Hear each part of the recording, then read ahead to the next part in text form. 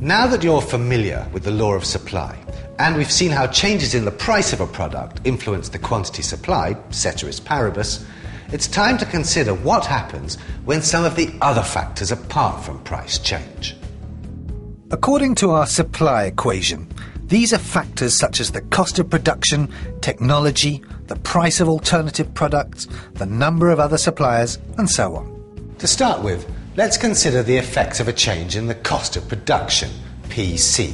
From our previous conversations about what determines the supply of fried chicken pieces, we saw that if the cost of production increases, the funky chicken will tend to supply a lower quantity at the same price.